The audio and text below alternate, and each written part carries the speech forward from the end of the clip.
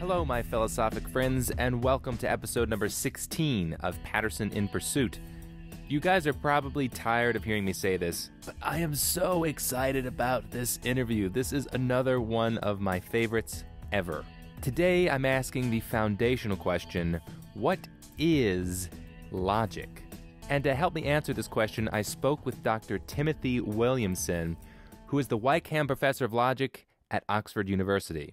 We spend a lot of time talking about the nature of logic, the constraints of logic, paradoxes and contradictions in logic, and we also get in some really interesting discussions about the metaphysics of concepts and mathematics. If you have an appreciation for logic, I can bet the farm that you are going to love this interview. Dr. Williamson is the author of several books, most recently a book called Tetralogue, I'm Right, You're Wrong, which is a fictional conversation that takes place on a train between four people. I'll have a link to that book at the show notes page this week, which is steve-patterson.com/16. And shortly, I will also put up a link to my upcoming book, Square One, The Foundations of Knowledge, which is specifically on this topic as well. So I hope you enjoy my conversation with Dr. Timothy Williamson of Oxford University.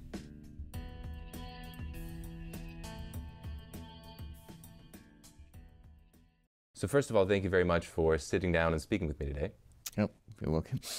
I have several questions for you because as somebody who's interested in philosophy, I think that logic is a really big deal. And I think this is kind of universally understood in pretty much every area of thought.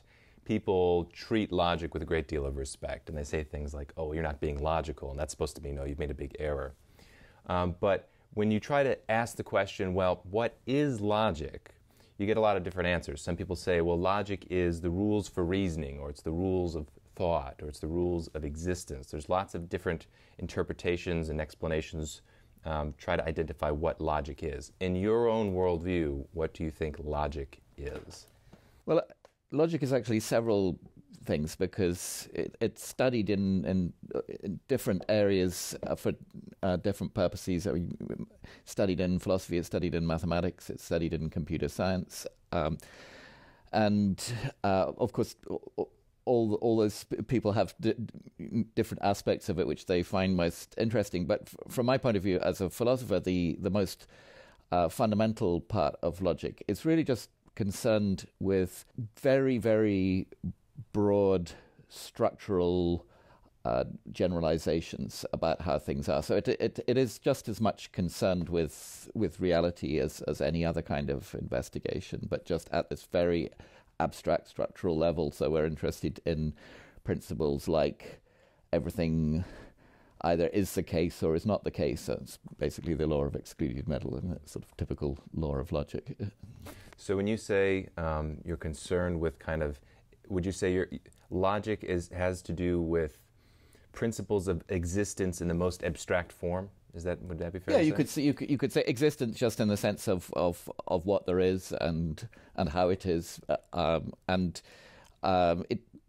think in some ways it's mathematics is a bit like that, but logic is concerned with even more fundamental kinds of generalizations about how things are. And people talk about it as the laws of thought, but I think it's really that it's not so different from a subject like physics. I mean, the physics isn't really concerned with the laws of thought. It's concerned with physical reality. But then, of course, if you know something about physical reality, that tells you how you ought to think about physical reality. And in the case of logic, I think it's similar, that it's not primarily concerned with giving us instructions about how to think. But if you do know something about the sort of broadest structural features of reality, that should constrain the way that you think in the same way that any other knowledge should. So there's a lot of questions that are evoked by that response. One of them, you say at the beginning, you said,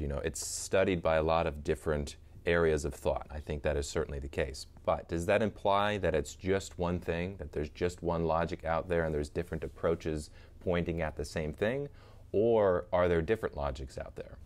Well, there are different logics in various senses. There are, of course, just as in physics, there are different physical theories. I mean, in logic, there are different logical theories.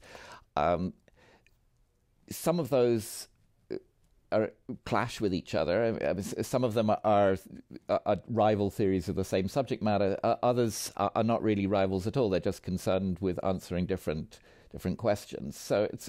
I mean, there's a lot of variety within logic itself. So it would be true to say that there's different logics, kind of from an academic standpoint, that there's different competing claims to what logic is. But different theories about logic, if you like, about logical reality. But the question, perhaps not necessarily about the fact that there are different competing claims about logic, but this idea that there are, in reality, multiple logics. So you have like a pluralistic logical framework, that you have your logic, somebody else has their other logic, another culture has another logic. What do you think about that idea? I'm not a pluralist about logic. It seems to me that the questions, the most fundamental questions that we're asking, have right and wrong answers, and if two people are giving inconsistent answers to a question, then at least one of them is wrong. Isn't that an application of, let's say, classical logic? So what you're saying is something like, if two propositions contradict one another, one's got to be, at least one of them is wrong, is fair to say. Yes. But isn't that only true within your framework of classical logic? Well, that is a claim that classical logic make. I mean, it's not a claim that absolutely everybody accepts, but the fact that some people disagree with it doesn't make it false, or doesn't even make it anything other than absolutely true. So then what do you think? I completely agree, by the way, with everything you just said. I'm just playing devil's advocate. I had an interview at Columbia University where I was talking to a gentleman about this topic, and he was a dialetheist, where the Grand Priest version of there are some true contradictions that you just have to accept. It is not the case that everything is true or false. There are some exceptions. So you would say you think there's an error in that way of thinking. Yeah, I'm not a dialetheist. I think that when somebody contradicts themselves, something is going wrong. I think dialetheism, it's an interesting view, because it's not just a completely irrational sort of reaction. It is a way of attempting to deal with certain kinds of paradoxes which result where apparently very plausible principles lead to contradictions, and the dialetheist's idea is that those contradictions are really telling us something, and that as where in reality there simply are, if you like, black holes of contradiction.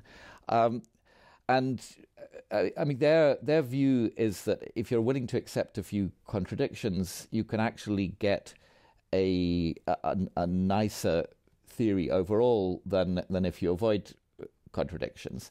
But in all these cases, it is in fact possible to avoid contradiction. Well, that's what I was going to ask. So what you would have to have some kind of resolution then to something like the liar's paradox. What do you have a personal?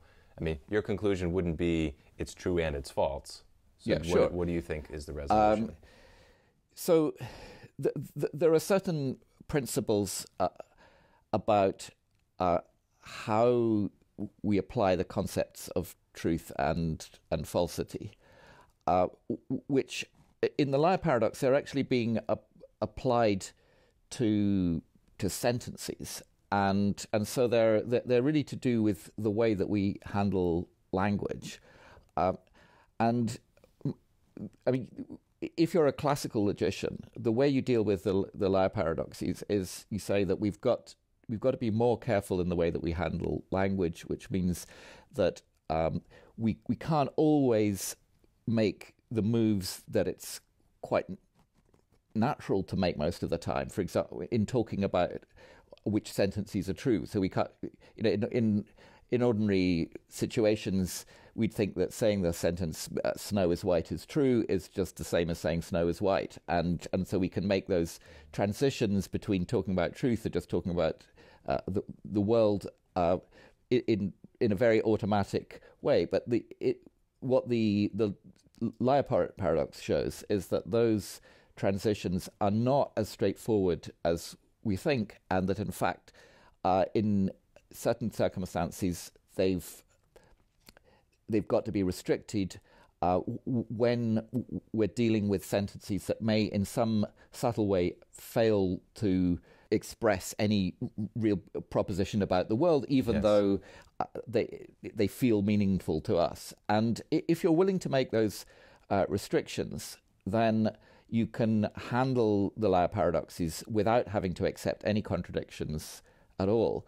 And what I would argue is that in the end, that gives us a better theory than the dialetheists do, because what the dialetheists do is, rather than making their revisions at the level of how we handle language, they revise the very basic logic, which is a logic that is used in all theorizing whatsoever. Yes. So, for example, all over the natural sciences and in mathematics, people are using logical principles. I mean, they're reasoning with logic, because when they come to an inconsistency, then they do something to get out of it, and so on.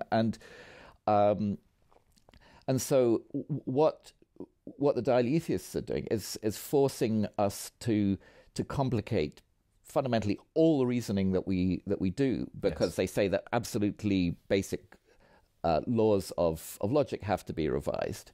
Whereas if you go the classical way, you can just keep the standard laws of logic. They don't need to be revised at all, and so we don't need to mess with normal mathematics and normal physics and so on. All we need to mess with are the principles that we use in reasoning about language, about the way that we apply the concepts of truth and falsity to sentences, and so that we actually get a nicer overall view than you do by accepting contradictions. Would you say something like this, because this is my position, that if you were to allow logical contradictions into your theory, not only is it a demonstration that you've made an error, but it also kind of abandons any type of conceptual coherence. So, for example, a dialetheist position that is somehow entertaining the idea of a true contradiction, it's not even really a coherent notion to entertain, because you can't have a coherent theory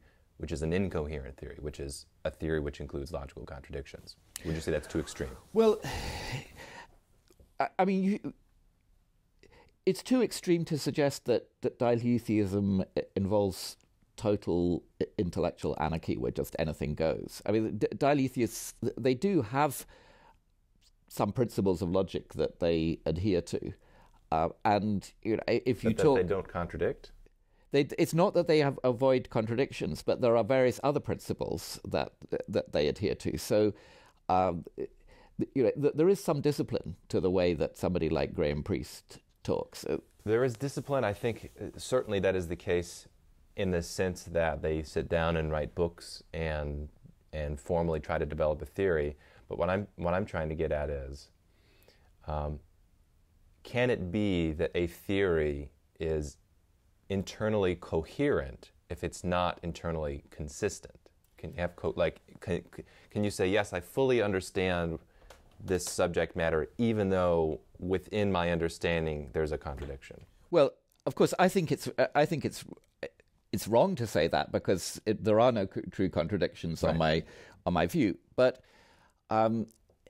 if by incoherent you mean something like a theory that just totally collapses, then that is not the case for dialetheist theories. Because, I mean, the situation is that in classical logic, if you have a contradiction, then from the contradiction you can derive any conclusion that you like. And so, as it were, all hell breaks loose when you have a contradiction. Within dialetheist logic, you can't actually derive very much just from an individual contradiction. And so having a contradiction in your theory does not mean that the theory totally collapses, that anything goes whatsoever. Well, but it's not any innocent contradiction, though, because if it's the case that you permit any actual logical contradiction in your theory, then that implies, in principle, that logic has exceptions. Well, because it has at least one. That's an exception to classical logic. It's Right. not an exception to dilithious logic. So they're not having to qualify what they regard as the true logic. Right, which is they just think that that classical logic has been erroneously set up as the true logic, and that actually a different logic is the true one. Well, this is the one that this is great because this is so related to the conversations I've had. Because what I was trying to ask this professor at Columbia is there a way to fully make sense of a sentence that contains a logical contradiction? Something just straightforward like, the cat is on the chair, and it's not the case that the cat is on the chair. And it seemed like the claim was in dialetheism, yes, you could make some sort of sense to it. Actually, I gave here's an even better example because I remember exactly the response. I said, is there any way to make sense of a proposition like there's a square circle? Is that something that is coherent? My position, it's not even coherent if you understand the concepts. And he said, sort of, because we can say that square circles are square. Yeah. Well, even from the point of view of a classical logician, the sentence, there are square circles, it has to be meaningful because its negation is true. It's true to say that it's not the case that there are square circles. But if there are square circles was just nonsense, then negating it would also be nonsense, and so couldn't be true. Well, so it has to have a meaning, but the meaning is just such on a classical view that it can't be true. Well, okay, I guess maybe it depends on what we mean by nonsense. Because what I would say is if you unpack the concept of square and you unpack the concept of circle, you find these two things are mutually exclusive. So it's like claiming two mutually exclusive things can be put together. Like, yes. Well, that doesn't understand what being mutually exclusive is. Well, I think dialetheisists would agree that in a way nothing can be both square and circular, but they also think that some things are square and circular, and that's a contradiction. But it's a problem, though, isn't it? Well, certainly from a classical point of view, it's a problem. Okay.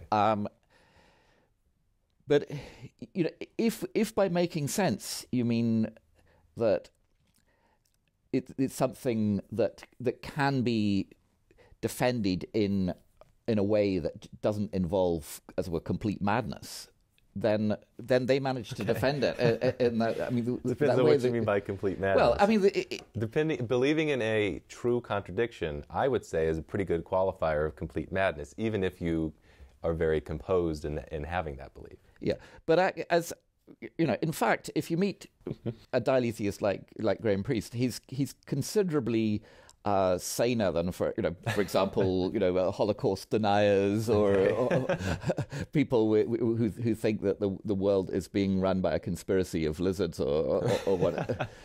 Okay, so let me ask you this, because the attack, if you will, on classical logic doesn't just come from the dialetheist. It also comes from other angles. Do you have, I know I'm just kind of springing this on you, but do you have then a response to the claims of people who come from, let's say, they appeal to quantum physics, and they say quantum physics shows that reality is logically contradictory because reality is in two mutually exclusive states at the same time? Do you think that even if they think that's what the evidence shows, actually isn't, and there's alternative theories which don't include logical contradictions that should be believed? Yeah. I think that the most serious form of non-classical quantum logic is not one that includes contradictions, but it's one which does revise certain classical laws of logic.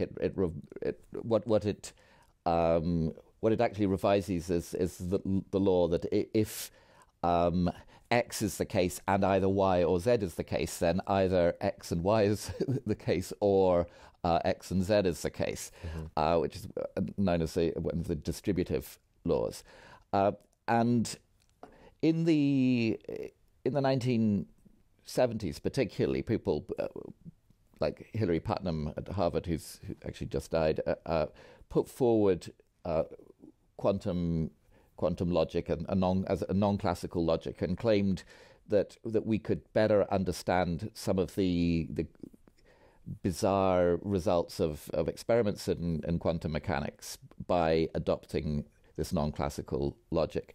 As far as I can see, that program of quantum logic has fundamentally failed, and Putnam, in fact, withdrew his support for quantum logic. It's failed not as it were just because it's non-classical, but it simply turned out that even if you adopted this non-classical logic, it didn't really help you understand the physics any better.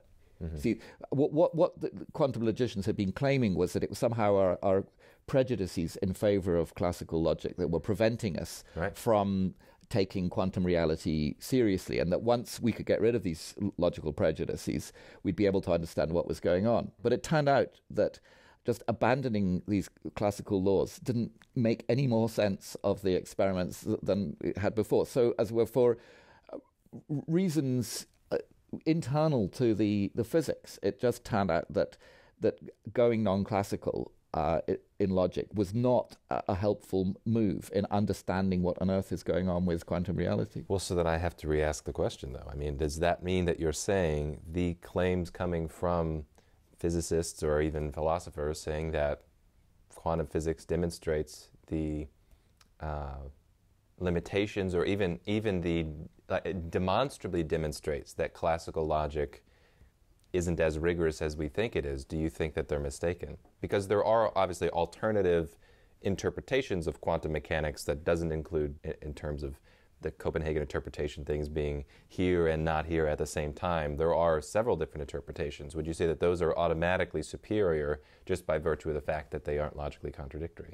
Well, I don't think any of the plausible interpretations of what's going on in quantum reality from the point of view of physics are ones that involve postulating contradictions. I think they involve these much subtler and milder changes in logic. But of course, I prefer the classical logic on purely logical grounds. But even if you're willing to go non-classical in an attempt to understand the puzzles of quantum mechanics, it actually doesn't help you as far as the physics is concerned. So there's no real advantage from a theoretical point of view. Even if you, as it were, start off without any special prejudice in favor of classical logics, in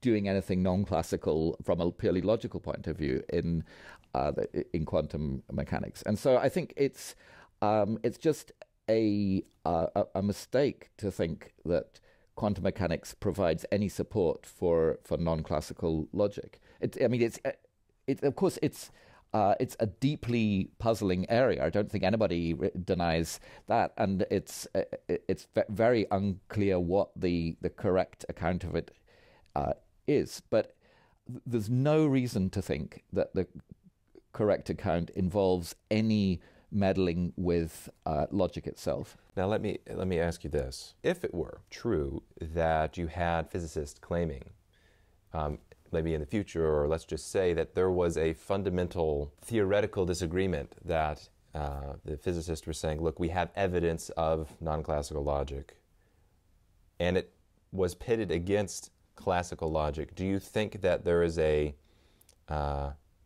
is it hubris to say from a logical standpoint, you've only demonstrated that physicists, you've made an error? So in other words, a lot of people have the intuition that physics has the final say, that physics is kind of the bedrock justification for our other beliefs. Other people say that no, logic and even philosophy is kind of the bedrock through which we interpret physics. Do you have a response to that? Do you think one is more fundamental than the other? Well, one thing that's very clear about physics is that it depends on mathematics. Physicists are using mathematics all the time, and mathematical reasoning itself depends on logic. Logic is the sort of basic framework within which mathematical reasoning takes place. So it's not as though the physicists are not relying on on logic in their own work. They're simply taking logic for granted, and the logic that they're normally taking for granted is classical logic. Now, that doesn't mean that we can't conceive of challenges to classical logic coming out of physics. About something like the law of non-contradiction. Yeah. Well, I think, as I say, I think that's actually the least plausible candidate to be challenged by concerns about quantum mechanics. In some scenario, they say, look, this is demonstration of a true contradiction coming from physics. Just in that hypothetical world, you say you don't buy it. So I mean, all my instincts make me utterly skeptical of any such claims. But at the same time, I don't want to suggest that classical logic has some kind of transcendental justification, so that, as it were, just by its kind of inner glow of rationality or whatever, that it will automatically trump considerations from anywhere else. And I think that it's not, as it were, it's not something that's beyond question. It's something that if we are dealing with very, very recalcitrant problems in natural science, and somebody who knows what they're talking about suggests that the best way of understanding some weird phenomenon is by becoming skeptical of some classical law. I mean, we can look at what arguments they're providing, and see whether they're really offering a better theory. And we don't have to go into that taking for granted from the beginning that there's no way we're ever going to allow modifications of classical logic. But my own view is that when we take these proposals to modify logic seriously, we find that in fact they don't help. But we can as we look at them in an open-minded way. I've done that in a number of areas, including, for example, the logic of vagueness, and these non-classical logics, they end up not really having the advantages that are claimed for them. But the best way of arguing that is not by saying that, as it were, nobody's allowed to question classical logic. Is just by looking at what these alternatives are and seeing how they work, and then seeing what the problems are with them. So in evaluating a claim that implies a contradiction, by what tools would you justify, or by what tools are you saying this is a plausible evaluation if you give up the law of non-contradiction or the law of identity, for example? How would you even try to evaluate a proposition as being reasonably true without those? Well, what we're doing is we're comparing alternative theories. The theories include, as it were, logics. I mean, that's one component of them. They may also include various claims about the physical world, if we're thinking of challenges to logic from physics. And we compare them against each other by normal scientific standards. So we're on the one hand, we're looking to see which theories fit best with the evidence. We're looking at which theories are simple and elegant, but also which are strong, which have a lot of explanatory power. But doesn't all of that presuppose, like, the law of identity, for example? No, it doesn't. You can. I mean, the law of identity is a particular logical law that everything is identical with itself. That law is not being used in many logical deductions, and so, I mean, you can entertain. Isn't the law of identity something that is kind of inescapably presupposed whenever you're coming up with a proposition about anything? So if I say, the reason for physical phenomena X is such and such, I'm saying the reason for physical phenomena X is such and such, and I'm not saying the reason for physical phenomena X is not such and such, right? Isn't it something that's inescapable. So if any proposition you make, you're specifically not claiming the opposite of your proposition. Right? So you're claiming my proposition is as it is. You can, I think, if you try to show that the law of identity is being presupposed by things people say, very often you would actually have to invoke the law of identity to in trying to argue that it was implied by what they were saying, so that it. How could you have an argument that didn't invoke it? Because all arguments are arguments. Yeah, but the fact that. There are actually a number of different things that people mean by the law of identity. All arguments are arguments. One thing is everything that has a property, and another is that everything is identical with itself. Those turn out not to be exactly the same principle. But for example, even if you say all arguments are arguments, that's something that would be challenged by some logics of vagueness. If it's a bit vague which things are arguments, then there may be borderline cases for arguments, and there are non-classical logics of vagueness, and they're not ones that I accept, but they're ones on which you can't actually assert all arguments are arguments. Well, so for borderline cases or vague cases, we could say whatever things are, they are exactly as they are. So if they're a borderline case, then they still are what they are. I'll give you an example of, like in metaphysics. This is funny because somebody actually was trying to demonstrate the limitations of classical logic when they gave this example. They said, "Is George Costanza bald?" You know George Costanza is in Seinfeld. He's this half-bald character. Is he bald? Is he not bald? And supposedly this is supposed to say vagueness. Well, this is a vagueness of language, but it's not a vagueness of logic, and it's not a vagueness of existence. So what we could say is, if we want to be precise, George Costanza has exactly as many hairs on his head as he does. He certainly has no more, and he certainly has no less. A is A. Now, where the vagueness comes in is just whether or not we use a word, bald, which is just a subjective evaluation of somebody's the amount of hair on their head.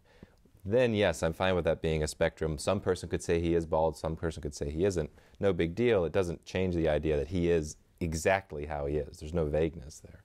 Well, even to talk about exactly how many hairs he has on his head may involve vagueness, because it's, if you pull a hair off his head, there will be a point as it's sort of beginning to rip off, where it's a borderline case of being a hair on his. But I don't think so, because the position of the hair is exactly where it is, and it isn't where it isn't. So I don't think reality is infinitely divisible. I think that reality is fundamentally finite, and therefore, at that point where there's no contact, and therefore the hair is removed. Well, whether reality is infinitely divisible or not is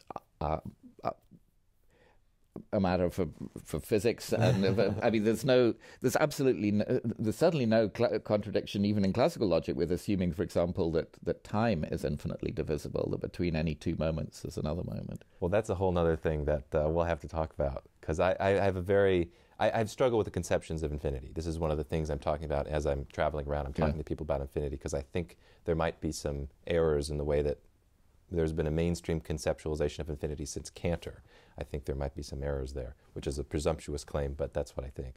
But I do want to keep talking about vagueness if we can, because I think it's directly important to claims about if you can have a counter-argument to classical logic that isn't somehow a counter-argument to classical logic. In other words, a counter-argument that doesn't presuppose the law of identity.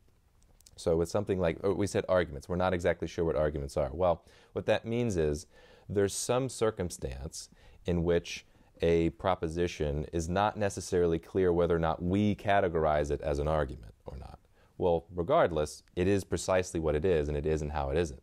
Like there's like a taxonomic categorization to say this is an argument or it's not an argument. Whether or not there's blurriness there really doesn't make any difference in terms of the laws of identity and non-contradiction.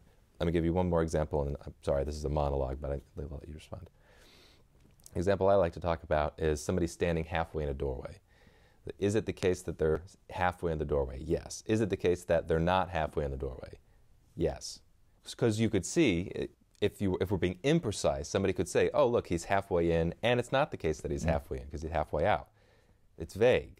Well, we can very clearly clear that up just by precise communication, right? So there's no contradiction there. So if it's true that they are halfway in the doorway, then they are halfway in the doorway, though they may have another half outside of the doorway. I think this is the same case in all cases of vagueness, just precision clears it up.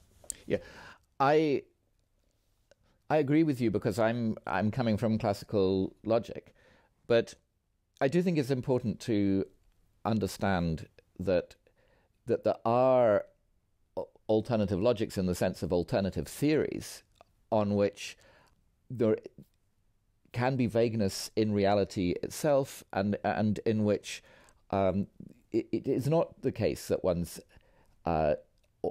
always assuming that everything is what it is. Well, what do you mean the vagueness in reality itself? It was that things could somehow be ways they aren't? It doesn't have to be a matter of a contradiction. It can just be that they aren't some way. The view is that it's indeterminate how they are. Yes, but isn't that an evaluation of our knowledge of something? So there may be some finite amount of particles that exist, and we may not know what it is, but that doesn't mean reality is vague. That is an issue about our knowledge and ignorance. That's my view of vagueness, but it's not the view that some other people have. And although I think they're wrong, I don't think that their view just collapses into complete nonsense or anything like that. It's a theory that you can work with. As I say, I think it's a mistaken theory, but I don't think that one should underestimate one's opponents. Okay, so this is great. This is awesome. I'm really enjoying this because I have yet to have a conversation that has talked specifically about this. I'm writing a book right now on this topic, and I want to run an idea by you in real time. So my claim is that existence, by what we mean by the concept of existence, implies perfect precision. It implies identity, that you cannot have existence without identity. So to the extent that we have existence, it is certainly the case that we have existence, and therefore we have identity. Existence is existence, therefore identity. So any claims that you can have existence without identity doesn't make any sense. What do you think about that idea? Well, again, I think it depends what you mean by doesn't make any sense. I mean, it is internally inconsistent. So existence implies identity. Do you think that is... What do you think about that? My own view is that it's true that whatever exists is identical with itself. So, and that's a standard classical view. But you could, in fact, have a consistent view. I think it would be a wrong-headed one, but it would be consistent in the sense that it wouldn't just end up implying absolutely everything, which said that some things are not self-identical. And in fact, even within classical logic, you can prove that such a view is consistent. Consistent in the sense that that you could develop such a view without ever just ending up just saying absolutely everything. So it sounds like your criteria for determining incoherence is that you could say absolutely everything. My criteria for incoherence is some kind of internal contradiction. But when you gave the example of some things might not be themselves, what I would say is, what do you mean by things? Because what I think you mean by things, or what anybody means by things, is existent things. And if that's true, then it implies they are exactly as they are. Well, but what you're relying on there is a certain principle of classical logic. It's a principle that I accept. I think it is a principle of the best logic that we have. But it's important to understand that it is possible to formulate alternative theories. I mean, you know, it's important to know what you're up against. I agree. I agree.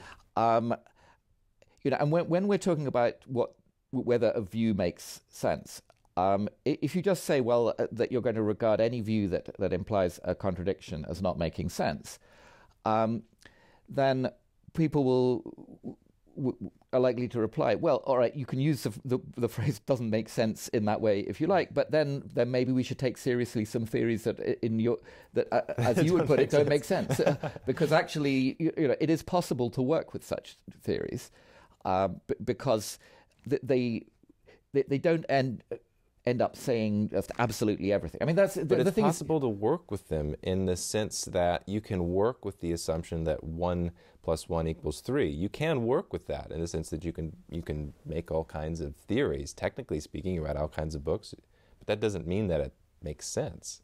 Well, it makes sense at the very least in that it's meaningful. Because I mean, even 1 + 1 = 3 is meaningful. It's not just complete gobbledygook, but because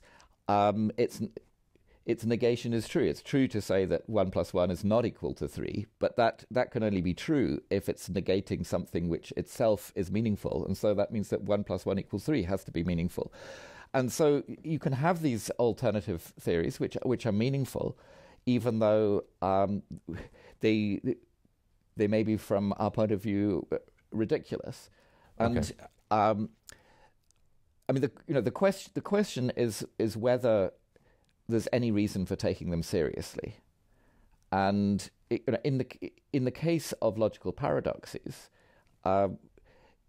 they do provide a bit of a reason for taking some of these very strange alternative views seriously, because the logical paradoxes are really hard to solve, and whatever is the correct view of them, it's going to be pretty strange, because we've tried all the non-strange things and none of them work. Right.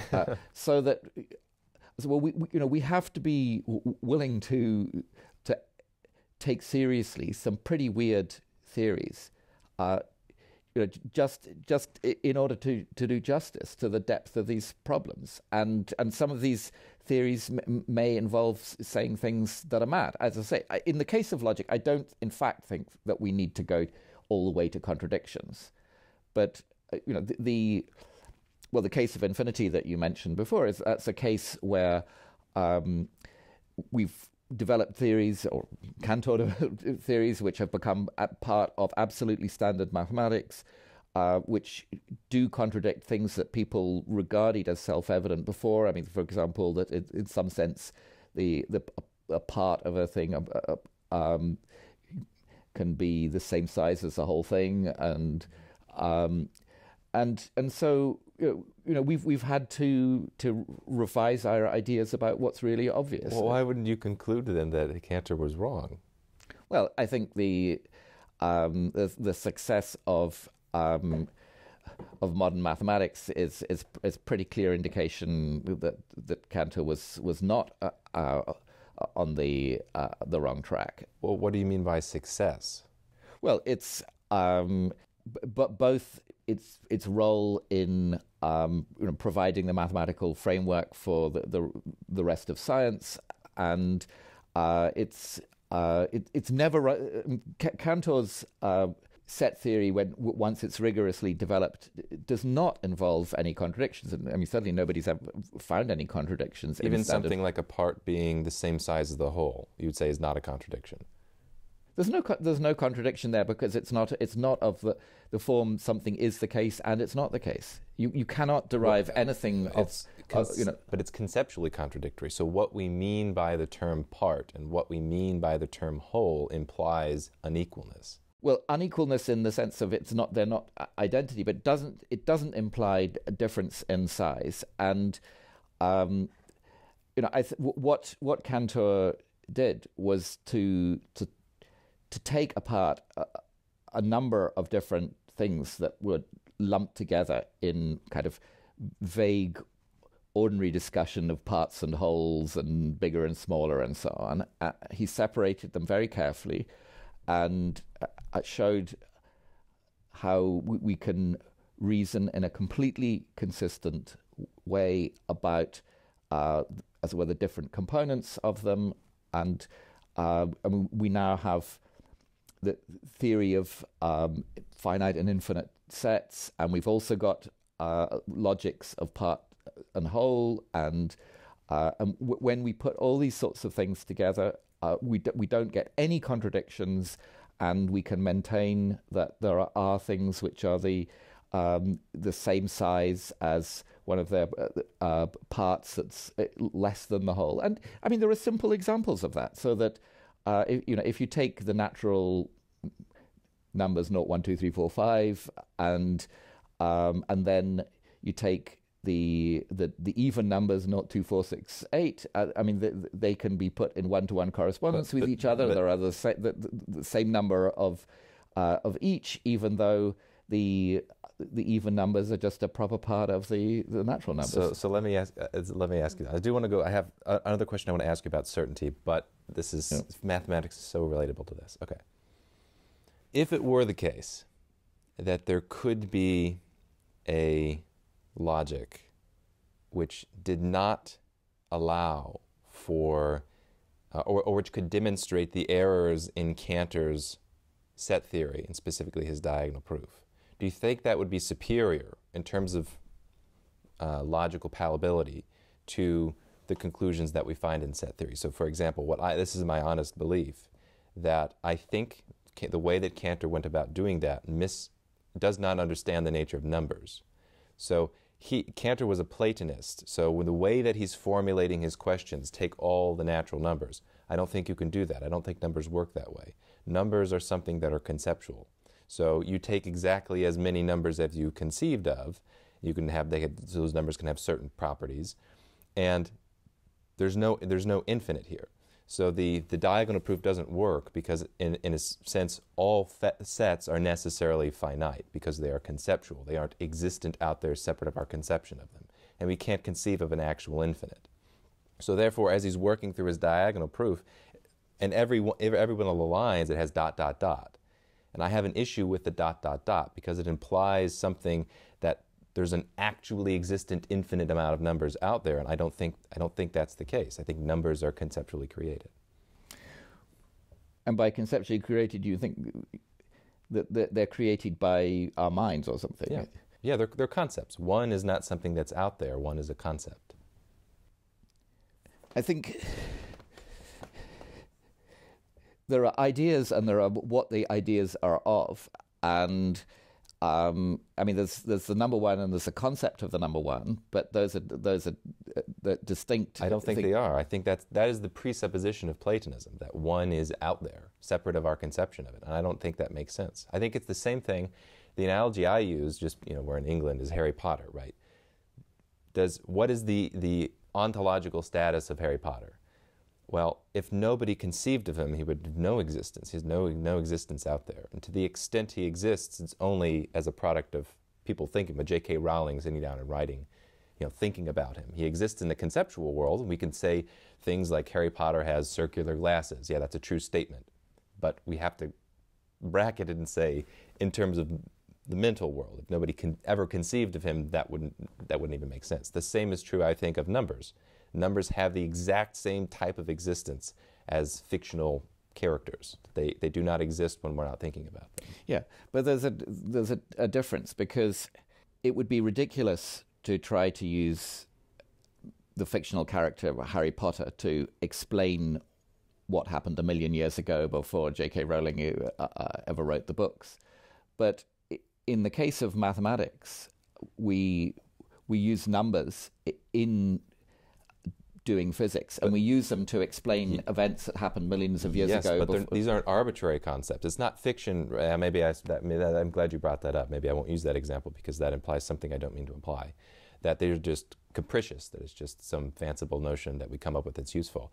I would say they're conceptual, but their grounding is in logic. One is it's a logical concept. Amount, quantity, is something that is a logical concept that can have an actual direct reference to existent phenomena in reality. So if I say there's one, microphone here, that means something very, very concrete that we can abstract from it. So we can say oneness is nice to think about in the abstract. You can apply it to all sorts of different areas, even 1 million years in the past, but it doesn't exist when it's not being conceived of. It's a conceptual, logical tool. So this is where I think the project of Bertrand Russell was justified in trying to ground all of mathematics in logic. I think that's true. I think I think all of mathematics follows from logical principles. Yeah, but you're on dangerous ground in invoking Bertrand Russell because he said that that's where he went wrong. To do logic properly, you have to have a sense of reality, and that the kinds of things that we're dealing in with logic and mathematics have as much reality as those that we're dealing with in zoology. I completely agree. Yes. This is funny. I was just talking to Dr. Isaacson about this. That I think sounds contradictory, but I think my own philosophy incorporates logicism and intuitionism, which seem like they're mutually exclusive, but I think there are good parts in both, like the rejection of infinite sets, and in terms of the metaphysics of mathematics being something that's conceptual. But unfortunately, the intuitionists thought that meant the laws of identity as well, as just this conceptual thing. Oh, so we come up with it, and then it's not reference to something that's out there in reality. I think that's mistaken. So in my own view, okay, well, let me ask you this, rather than diving into that, let me ask you this. If it were the case that what I'm saying is accurate about the metaphysical nature of numbers, that I think it necessarily implies that there's not an infinite amount of them in the sense that there's an actual infinite.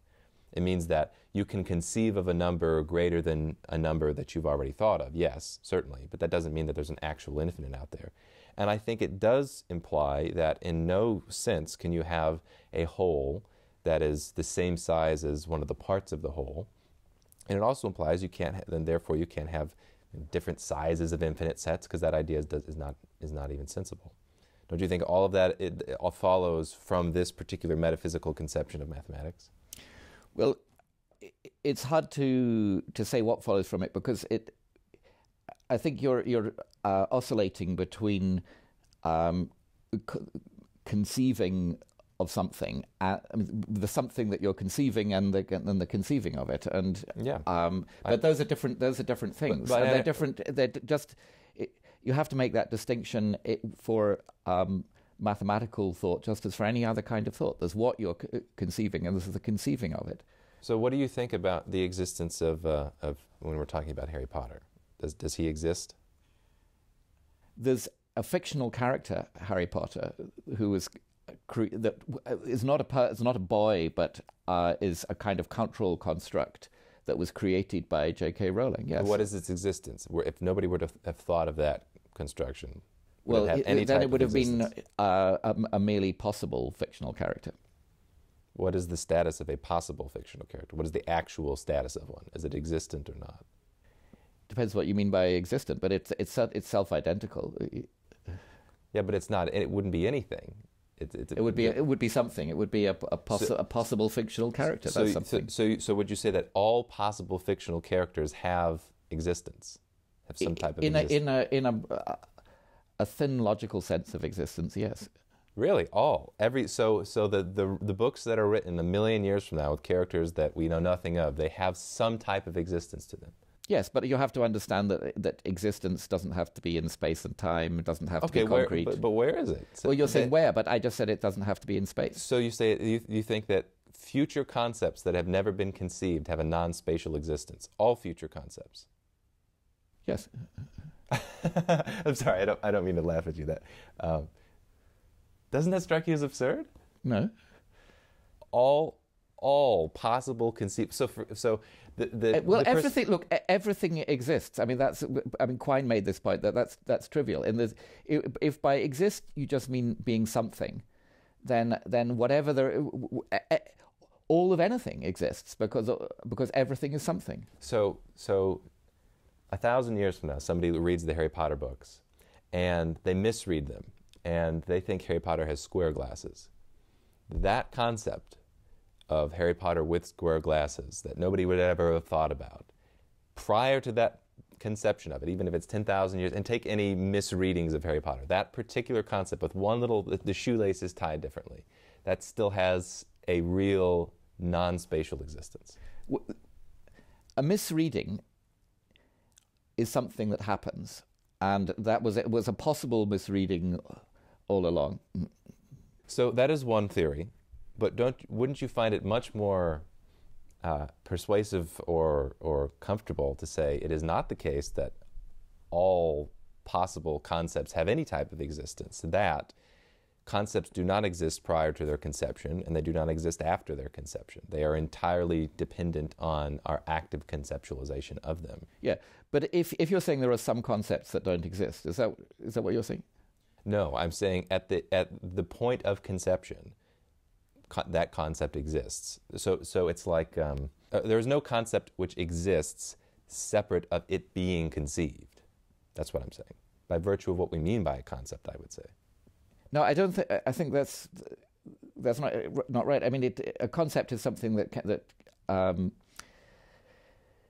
is a way. It's a way of conceiving something. Like the concept of London, let's say. It's a way of thinking of London. Yes, but there's no ways of thinking of London without the mind, right? So you wouldn't have the concept of London without thinking of London. There was the notional possibility of thinking of London was there all along. In a real metaphysical way, has some type of real existence. Yes. This is. I feel like we could talk a whole series on that. Okay, one more question though. This is just a hard geared shift back to what we were talking about before. When you were saying we have to entertain the idea of even potentially giving up the law of non-contradiction, even though it seems implausible, we have to. Does that mean in your worldview there's no room for certainty? There's no room for absolute certainty? There are plenty of things that we can be confident of that we don't have to, as it were, to worry about, to entertain doubts about. And if that's enough for certainty, then certainty is fine. But if by certainty you mean that there are some things that in no circumstances would it be reasonable to doubt them, then I don't think that there's anything as certain in that sense. That for any proposition that you like, there are circumstances in which a reasonable, open-minded person would doubt them. Okay, so can I rephrase that? Would you accept this rephrasing? That your position is certainty as understood as 100% confidence in the accuracy of some proposition, of any proposition, and the belief that there's not even a conceivable possible way for that proposition to be false. Is that what you're saying? You reject that idea? Yeah. If what we're talking about is a kind of dogmatic disposition such that whatever came along, it would not tempt you to call something into doubt. I think that kind of disposition is not an appropriate one to have. Okay, so let me ask you this: if somebody were to say, so let's say I were to claim Dr. Williamson is dogmatic. Dr. Williamson believes that you can have absolute certainty, as the way I just described it. You would say this is a false claim. Would you say you're certain that that's a false claim? No, I'm not certain that it's a false claim. I mean, that particular claim that I'm not I'm not dogmatic. I think all of us should worry a bit about whether we're being dogmatic. So I guess what I'm getting at is, for your own internal state of mind, so you're having the perception of being in a conversation right now. If somebody were to claim right now that you are not having the perception of having this conversation right now, would you say you're certain that they're wrong? Or I'm certain by ordinary standards that they're wrong. But you're not absolutely certain. But I mean, I think what you're probably building into the idea of absolute certainty is an absolutely dead set disposition never to call something into doubt. And well, in the case of the claim that I'm having this conversation, 10 years from now, I may be in considerable doubt about whether I had any such conversation. But that's not 10 years from now, I'm saying right now. So you have some quality to your experience. Let's say you ate a strawberry and you're having the experience of eating a strawberry. What I'm saying is, can you be absolutely certain that you're having that experience? Not necessarily that the strawberry exists or anything like that, just that the contents of your perception exist in the present. Can you have certainty about that? Well, you can know such things. And I mean, you can be reasonably confident of them. You don't need. I mean, there's no special reason for having any doubts about them. But if you mean that you can have a disposition such that under no circumstances will you entertain any doubts about them. For example, you will not for a moment take seriously some philosophical view on which consciousness is some kind of myth or whatever, then I think that is not a good sort of disposition to have. I think one's got to have a disposition that allows one to question things that one has been completely confident of. Of course, if as soon as anybody just raises a question, one throws oneself into terminal doubt, then I mean that's obviously a bad disposition to have. But the ability to see things from a point of view that is inconsistent with your own is an important one to have. What about the middle ground? The middle ground being, for virtually nothing, I am absolutely certain. Virtually nothing. However, there is a small, limited set of things which I have absolute, indubitable certainty. One of them is the contents of my present experience. Couldn't possibly, what I would say is it couldn't. Anybody that were to claim that it is not the case that I'm having some perception right now is necessarily wrong. It is certainly the case that perception is a real phenomena that is happening in the universe. I'm certain of it. And I couldn't be wrong about it because I have direct knowledge about that. And I would also say that that kind of certainty applies to certain mathematical truths and logical truths. But outside of that, there's not many areas where you get that kind of certainty. Do you think that's a dogmatic or unhealthy way of thinking about philosophy? Well, if you take the case of logical truths, there are plenty of logical truths that I'm quite confident of, that I think I know, and I think lots of people know them. But at the same time, I don't just dismiss out of hand theories like dialetheism, which question or reject those logical laws. Of course, there's no point in being interested in questioning that doesn't give any reasons for questioning, because I mean, anything whatsoever can be questioned, and we'd never get anywhere if we just questioned things as it were for no particular reason. But I mean, the case of logic has shown that quite intelligent reasons can be given. Intelligent, well-informed reasons can be given for things that we thought were indubitable, and that progress has been made by a willingness to doubt things that we previously took for granted, and so a good intellectual disposition to have is one that is willing to question things when intelligent, well-informed reasons for questioning them are provided. Of course, it may be that the things that are being questioned are things that actually are true, and on reflection we realize even that we know that they're true. But the thing is, if you have a disposition to hold certain things above doubt, no matter what happens, the effect of that is that there are probably a whole lot of false things that you believe that you're going to hold beyond doubt. I mean, for example, in the days of slavery, people might have held the proposition that slavery is morally acceptable as something that was beyond doubt. Well, I think on that note, thank you very much for talking to me. This has been an awesome conversation. Well, thank you. I've enjoyed it. All right, so that was my interview with Dr. Timothy Williamson of Oxford University.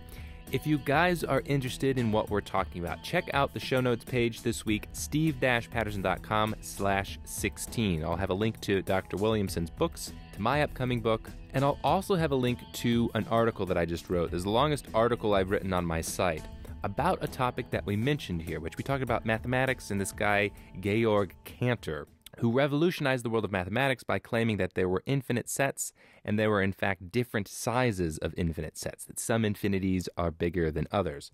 My own evaluation is I'm not persuaded by that argument. In fact, I think his argument is pretty poor, and contrary to the very kind and friendly disposition of Dr. Williamson, I take a very aggressive stance against Cantor's claims. So if that sounds interesting to you, that will be also at the show notes page, my own attempt at refuting Cantor.